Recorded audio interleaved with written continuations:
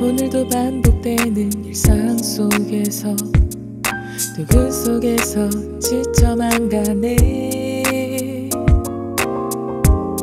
무엇을 위해 살아가는지, 무엇이 진짜 성공인 건지.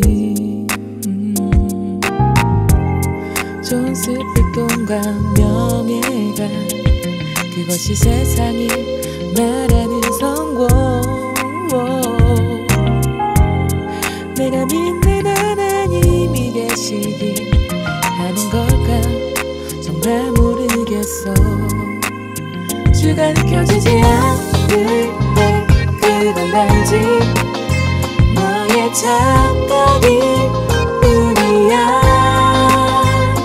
네가 선택해서 믿은 것 아냐, 그건 너를 부르신 거야. Rock knocking on your heart, can you hear me now? If you hear me, won't you come receive me now? Run out, so we are living in the deadly place. Better know we are in need of the same grace. 목사님 무슨 말씀, 나는 자유민주 대한민국 시민 blah blah. 착각하지마, 너와 나 우린 다 무언가에 사로잡혀 있는 crowd. Me know, I say who you master, who you living for. Don't tell me 도명의 고축을 몸 따위 어차피 없어진 not availables. Just know that you're one of the prodigals. Now scream to the who you are. Maybe say peace to the new you are. Maybe forget what you've been so far. Maybe keep going till you reach the sky. Yeah. 느껴지지 않을 때 그건 단지 너의 착각일 뿐이야.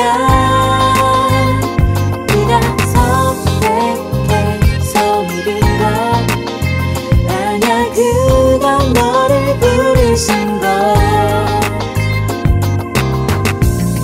힘들 땐 모두 그분을 찾지만 잘 되면 자신의 공이라 하지. 하지만 그건 착각인 거야. 너의 삶을 이끈 분 오직 하나님.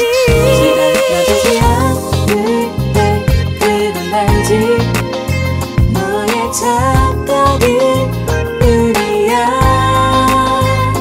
네가 선택해서 믿은 것 아냐, 그건 너를 부르신 거야. 그분은 스스로 계시며 모든 만물을 창조하셨지.